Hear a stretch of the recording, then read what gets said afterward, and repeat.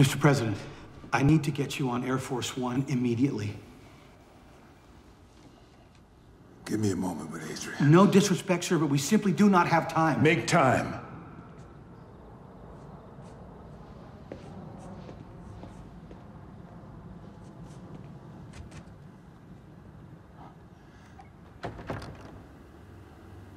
Did you ever meet my wife, Dorothy? No, sir. I didn't have that honor. She was in and out towards the end. The night before she passed on, she took my hand and she told me, I think you should have a lottery. Everyone should have a chance to go. Maybe that's what we should have done.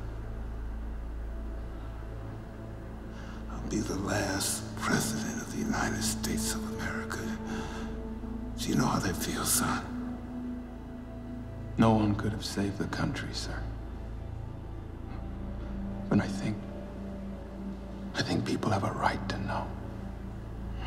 Don't worry, I'll take care of that. Go on now. Not without you, sir. You get on that plane, son. It's a brave new world you're heading to. And a young scientist is gonna be worth 20 old politicians.